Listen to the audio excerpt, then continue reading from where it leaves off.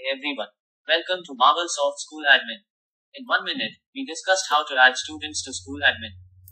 If you can add students to SchoolAdmin, first have to assign a subject to the class and a section in the class subject menu. Master module.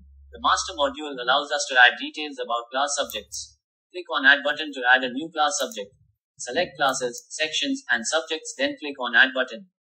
Class subjects are added successfully. Student information module. The student information module allows us to add details about students. Students menu. When you click on the Add button in Students, an Add or Edit Students window will appear, where you need to fill in all the mandatory information. Then click on Add. At the top, you receive the validation message Students added successfully. From the student reports, we can check students' details. Click on the Student Reports menu. Select Class, Section. Click on Preview. Here we see the student details. Thanks for watching the 1-minute video.